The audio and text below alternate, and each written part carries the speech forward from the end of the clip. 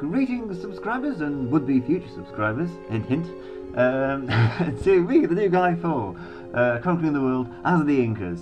I started off with a bad way there by starting off with the umming and erring. Can't help it. Hold on a second. Right.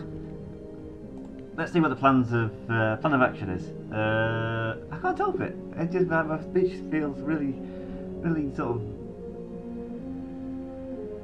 too purposeful. I'd imagine too purposeful. There's not enough bit of umming and ahhing in it, and I imagine that's been the case for a lot of verbalizations.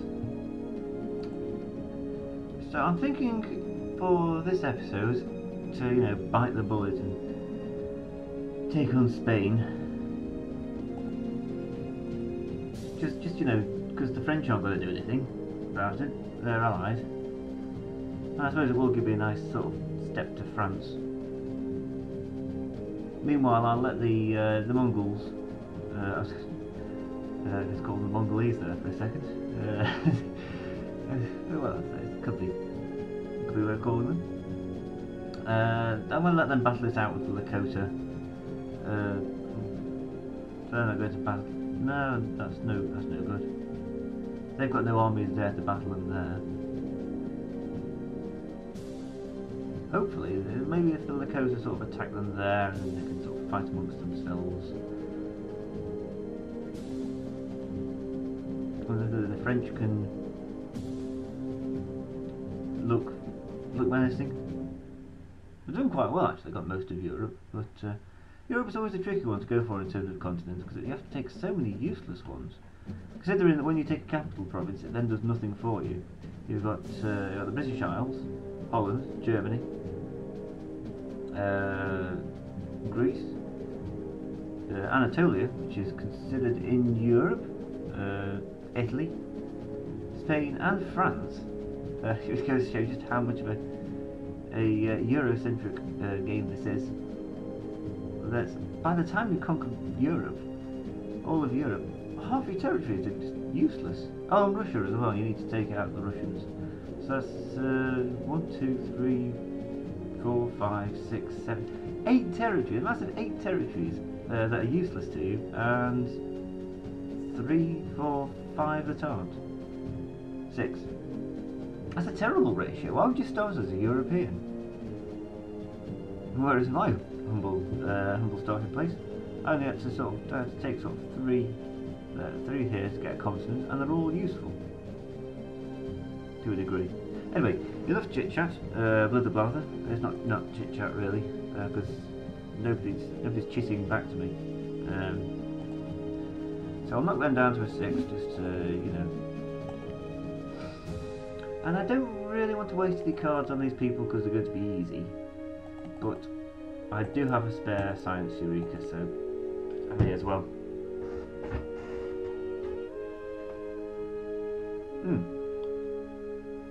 And once again, I'll let you watch the loading screen, so we can do this in real time. So you get a real sort of sense that we're all in this together. Probably you'll be watching this at least 24 hours after I'm doing this. That's the best enemy card bonus card they've got. Food economic boom. 5% boost on production for this resource in one battle. It's not worth it, is it? So here's me, and look how smart my enlightenment troops are. The sprites, the game designers, the game artists really did themselves proud with this game. I think it's a beautiful game to look at. It's just a shame that nobody has any time to really look at it if they're playing the game properly, which is what the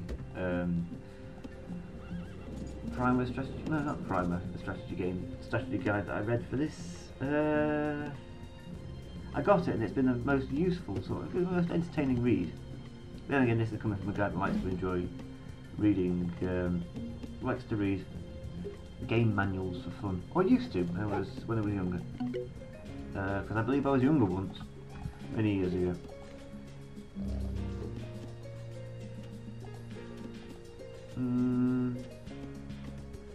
So anyway, I believe we was talking about something.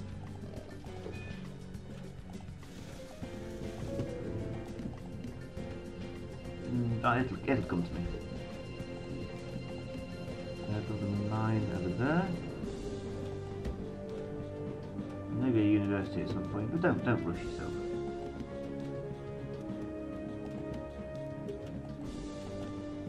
I can't remember. I was talking about it quite energetically. I seem to recall. That's the weird thing about my memory. I can recall what I was talking about. I was talking about it energetically, but what it was, I was so enthused about. Beyond me.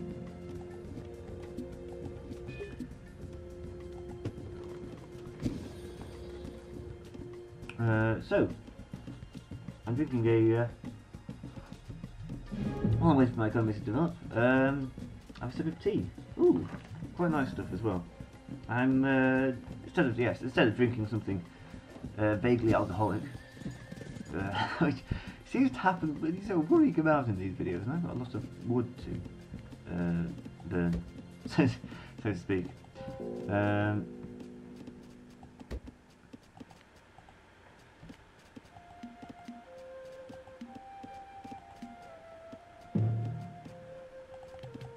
Reorder that, so you go for the science first, because that makes all the rest of them cheaper. Hurrah! I'm drinking a couple of, instead of drinking something alcoholic, I'm drinking after dinner tea, made up of organic fennel, chicory, and cardamom tea. Deliciously aromatic and calming. Harnessing the incredible natural benefits of organic herbs. So when I go for tea, although I do often, more often than not, go for your standard tea in a tea bag, kind of everyday tea. For this occasion, I've pushed the boat out a little and gone for after dinner tea. And being as it's 20 past 10 at the time of recording, I think that's a perfectly appropriate time.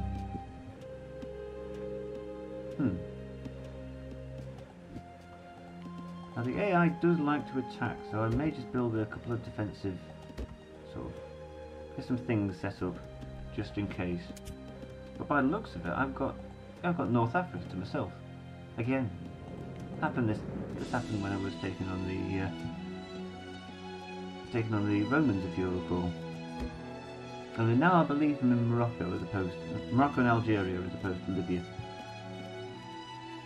Well, this is all sorts of guessing. I can't actually see much of the world because the scout's going awfully slowly.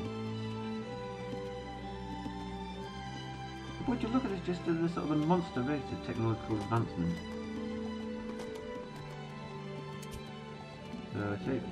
And economic advancement. In fact, all kind of advancement, it's all pretty wonderful. So I'll bolster up my defences there.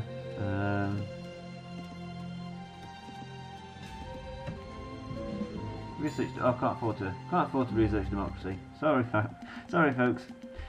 I know you were looking forward to it and all, but there's just not enough knowledge. Blame the scholars. Take them out and send them into the fields. Oh, killed a scout. Hurrah! I never even noticed.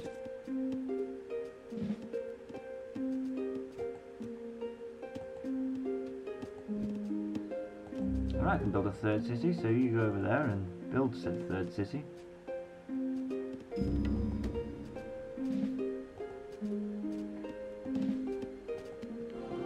Now let's see what research needs to be done. And what research needs to be done and that I can afford. There I go again with the cheap wood.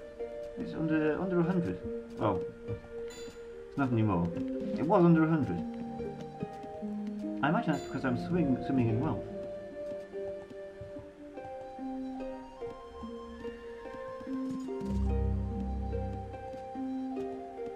What with being Inca.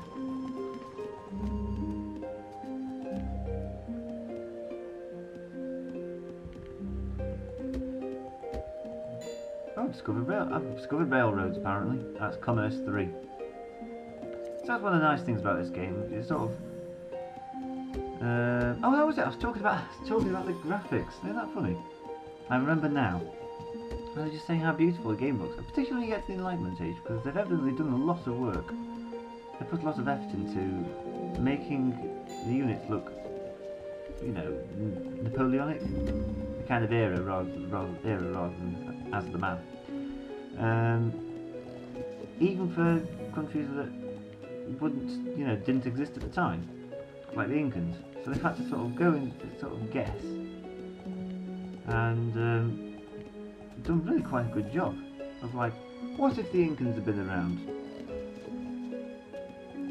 Because of course, it's a question that every sort of what if type of historian has asked. I was like, what if the Incans had survived into the 20th century? Oh, I don't know. And it's but as you say, if you look at these sorts of units here, they look vaguely sort of like Napoleonic, but they've got a little bit of Mesoamerican about them as well, and it's the same for the Aztecs. And of course the unique units that I get, the unique unit, they've actually included it, even though it didn't exist historically, to say, being as the Incas were so good at architecture, and they were, I used to build great big huge stone cities without cement, so they were sort of measured, the stones were sort of made to measure and slotted together like in a jigsaw puzzle. And hold on a second, that looks like an army.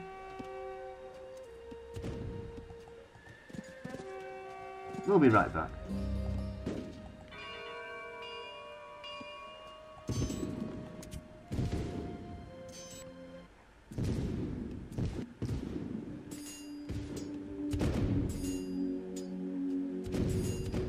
They're hoping to achieve with that.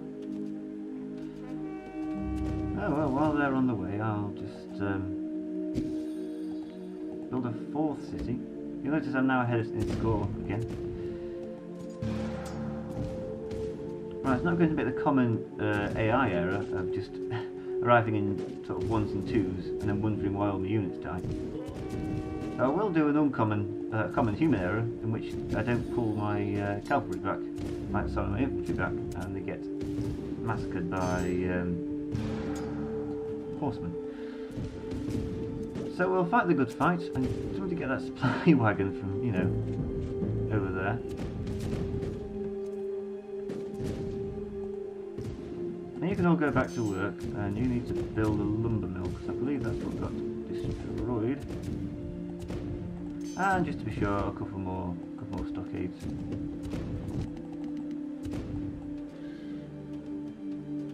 Got it? Good. Right.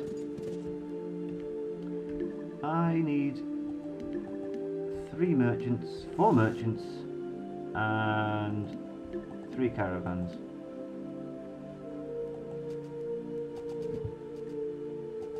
And I was going to start, for some reason I was going to start singing Caravan of Love then, but thankfully for the sort of the YouTube audience, I managed to contain myself at the last moment.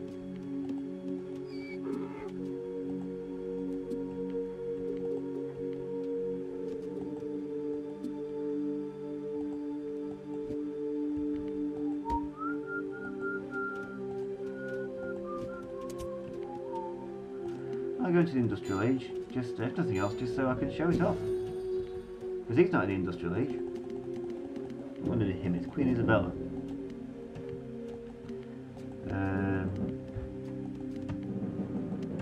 A favourite of games to depict last of the Trastamaras, I believe. The Trastamara dynasty of Spain.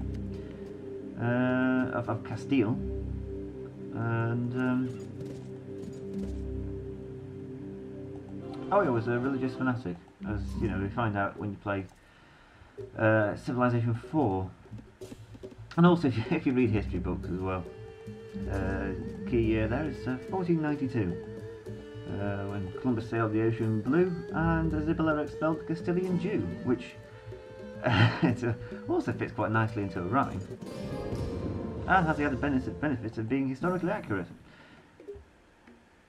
He also finished off conquering Granada, so you know they managed to sort out finish off the Reconquista, and then after kicking out the Muslims, managed to sort of kick out the Jews as well. Good, why not? I'm going to go for it, the double whammy. Hey up. Where's he off to? What does he know that I don't? Huh, that's what. Well, they made the mistake again of sort of funneling the troops in bit by bit. Ah, Spanish heavy infantry, tercios. Now I need to go into the industrial age now. So everything's gone vaguely First World War on us. Well, not just vaguely First World War, it's almost entirely First World War. Damn spies.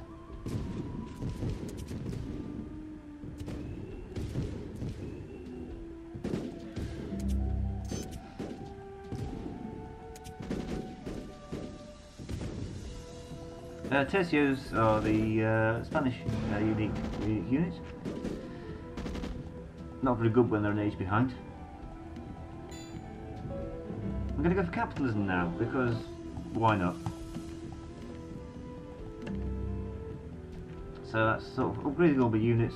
I'm now going to focus on developing my oil reserves. You notice that this new resource is just sort of got propped up just in the same way that, if you're paying attention in the beginning, I think, iron and knowledge aren't available in the ancient age. In much the same way, oil isn't available until the industrial age. So I'll build up these oil wells to get the oil, and this allows us to build tanks and airplanes. Needed for tanks, airplanes, and ships.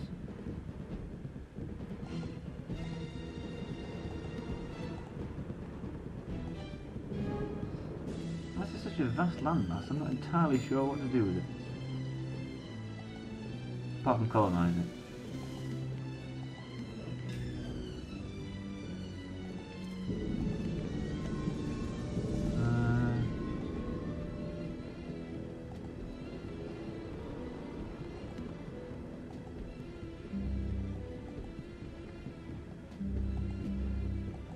What, you're telling me you're idle now? Oh, that's useful.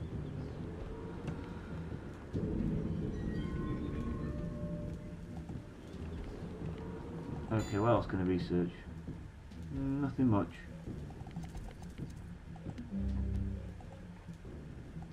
So there we go, across a sort of vaguely modern army. I don't know where to build my barracks and sort of stables. I don't know where you could consider the front line to be. I think if I built a city up here, I'd miss out on that corner over there. Yeah, I might build it. Yeah, I might build a city up in this top corner.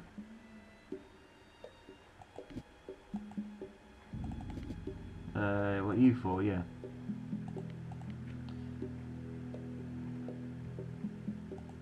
I want that, and then a fortress. This probably isn't going to get built actually. Now I think about it. If they've got a load of ships. Okay, I want a load of wood. Don't worry. Don't ask any questions.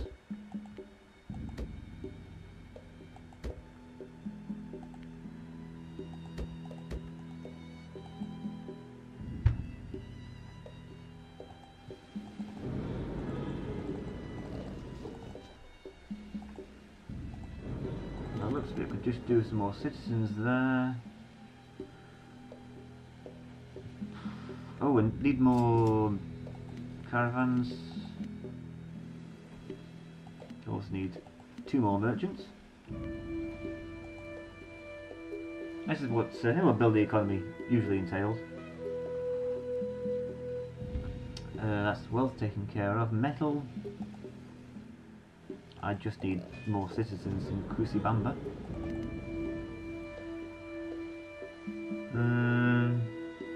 Wood, probably something similar.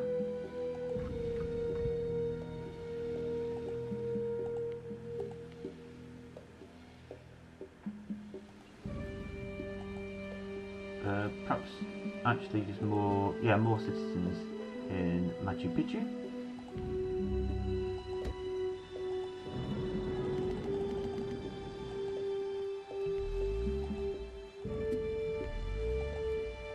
coal and uranium. So when you get to industrial age, not only do you get new basic resources, you also get new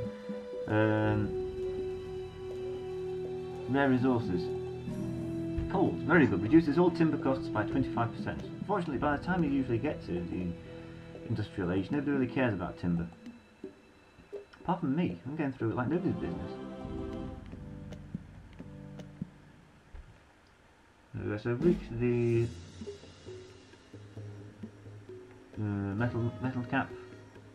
Timber is on its way, so it's food. Oil, I'll be able to do something about that when I get to electronics. And what I'll be able to do is refine it. Build a refinery. That counts as like a granary, but for the more general-wide, nationwide oil production, as opposed to any production in one given city.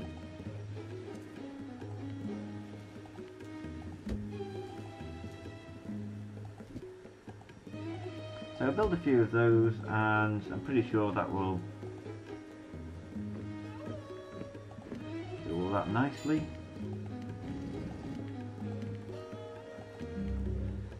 And now that's built, I can get rid of these two here, because I don't want units coming out over there and being far away from the action.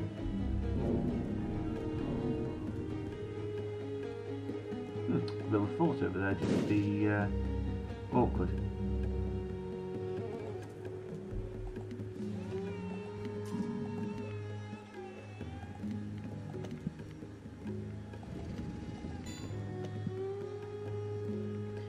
That's impressive. 17 minutes in and I'm already at the far end of the tech tree. Almost finished it. With photography and film. Researching hydroelectricity.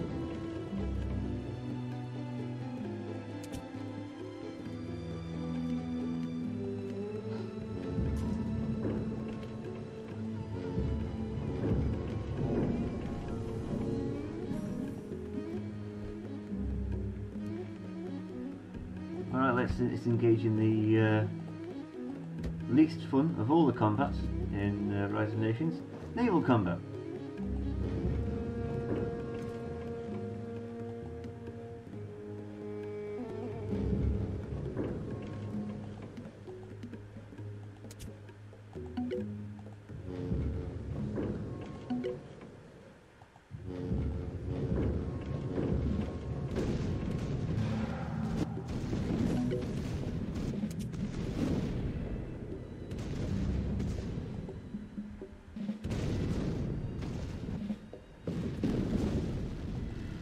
Where naval combat, where infinite Q is king.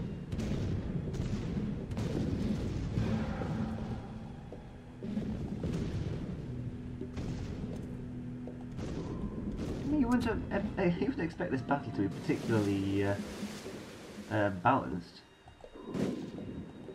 I mean, look at it. It's got all sort of. I've got metal hulls, for instance. New happened.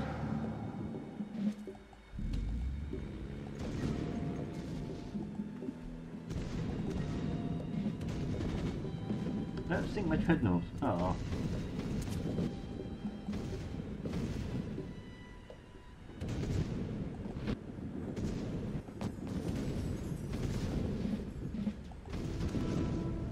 Boom! Other shots. Oh, you'll notice that they're travelling around in those sort of like those wooden galleon things.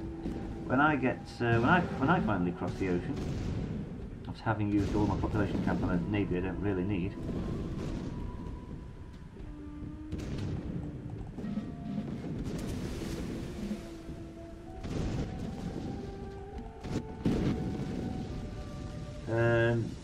They look vaguely very modern, you know, the type of sort of transports that look, you know, World War II-ish. And this is why I don't mind industrial age combat, especially when I'm in the industrial age and the other fella isn't, because dreadnoughts know how to bombard. They like merge the bomb catch line and the battleship line, so you end up with ships that actually aren't too bad at... What do you think you're doing?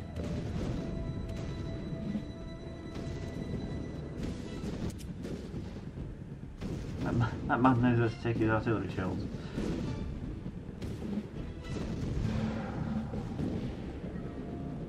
See what I mean? It looks like transport.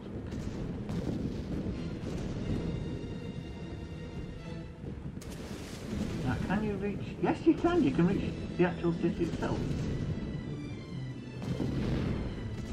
Smashing.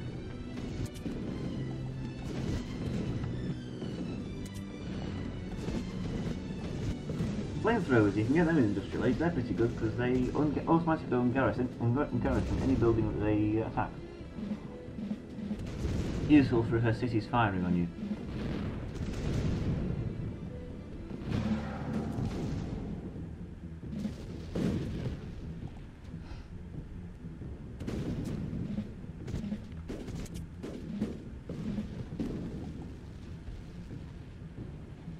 Why do I have 3? Oh, well, can't argue with that.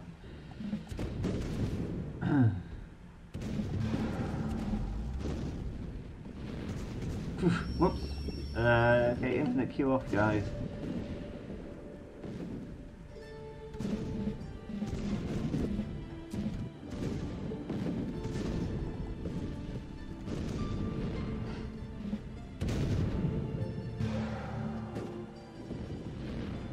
Get on land. There we go.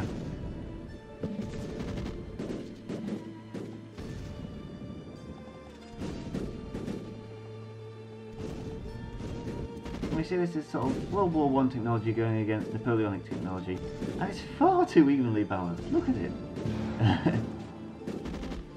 Those hussars are making a mockery of my infantry.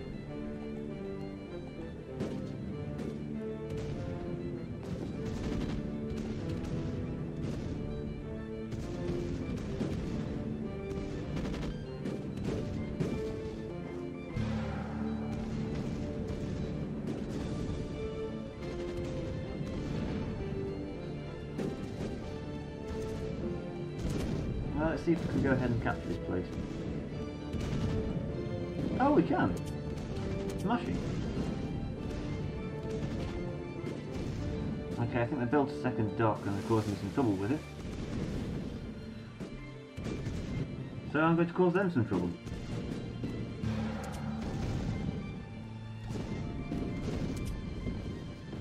So I put all my light ships up ahead because they're quite cheap, although the sailors on them aren't. Every life counts in the Incan army. I want you to fire in there, you to fire on there, and that'll sort out the little sort of fifth column effect we probably have going on.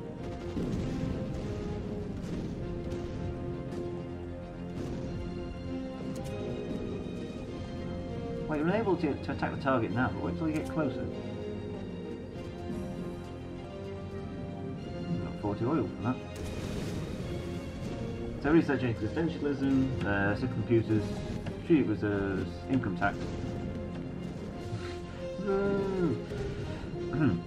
Actually, there's nothing wrong with income tax. A good way to pay for the Napoleonic Wars. Of course, the measure was brought into deeply unpopular when it was first brought in, and that was why it was brought in.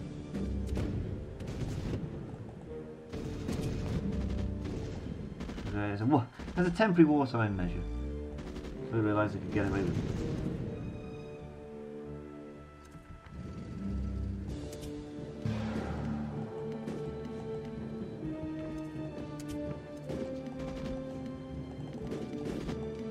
Not that there's anything wrong with income tax. It's you know, it's if properly set up, it's a very fair and very fair system. Nice and progressive.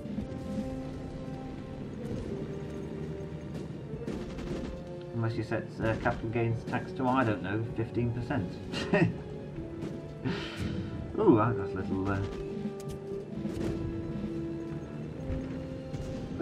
Well, I know it's not really, doesn't really have its place in a Let's Play country, but really, it's sort of, you got to tax people sort of that earn their money by just sitting on more money, less than sort of people who work for a living. Anyway, back to the game.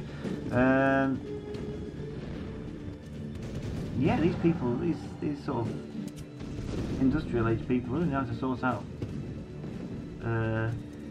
opponents that are in the age below. While under fire from a fortress.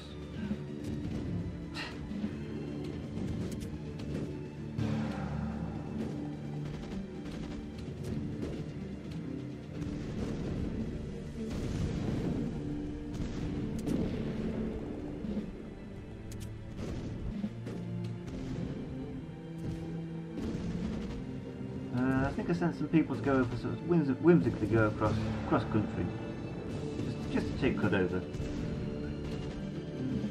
And since this coastline is now empty, you can all go over here and plague this side.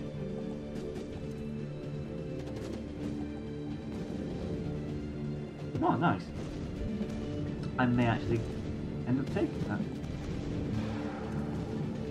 There are no other troops around. There we go. Whether I hold on to it remains a different matter.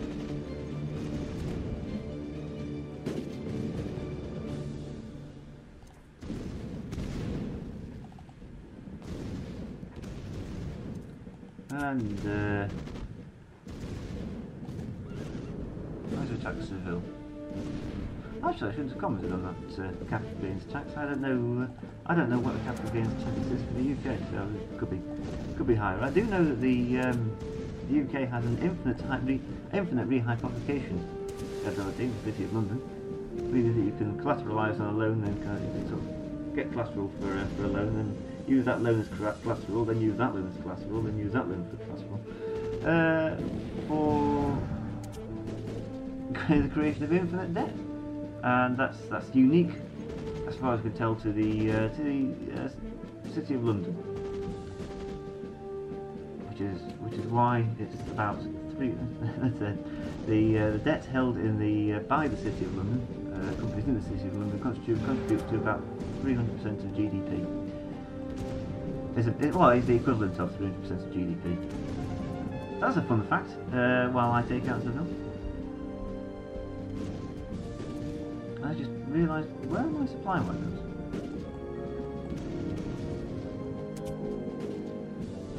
No, I don't need supply wagons.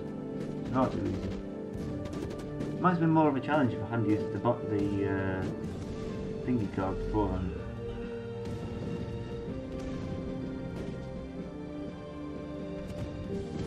But as a invasion technique, I thought it was fairly solid, because it never gave them a chance to know what was. Well, I didn't know what was going on, so what chance did they have? And now we're moving for the coup de grace, and there wasn't any need for a countdown timer. I didn't even manage to finish drinking the tea. Lovely. I did tell you about the income tax and something else. I think I gave you a brief history of. Well, maybe I didn't. Anyway, I rather enjoyed that. I think it was rather perky for a game in which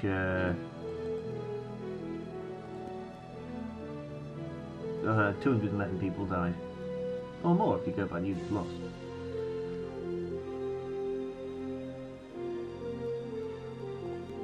Well, I think it's one of the speedier games I've had today. Only 28 minutes. And this video is probably more like 35, because I did do a lot of rambling both before and after the game. So, research 10 minutes in, got the industrial age, they didn't, had the most territory, that makes sense. Oh, that's a lot of mouse clicks, and 40 clicks per minute. Getting faster, I think, possibly, I don't know.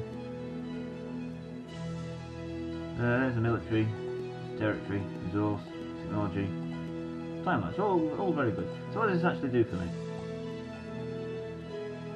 Sweet FA is what it does for me. I get the Spy Shows ability.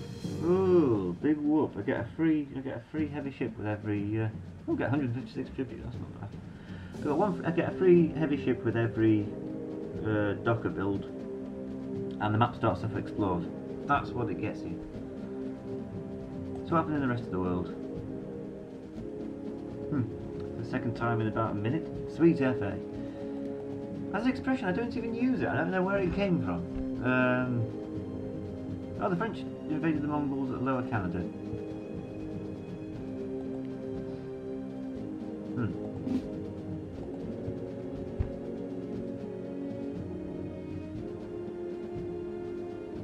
It might be an idea to take on the French. I'd certainly unify Europe.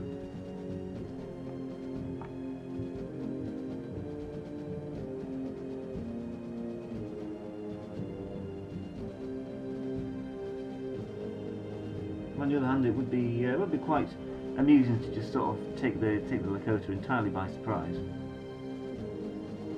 I don't know.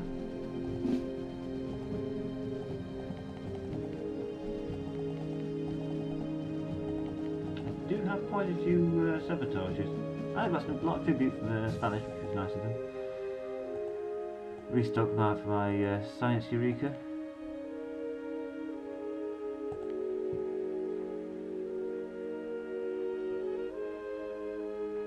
Anyway, that's another episode. I may just continue straight. I was going to continue straight on. I think I might go for the French, just so I don't have to worry about Europe anymore. On all of these units stationed there.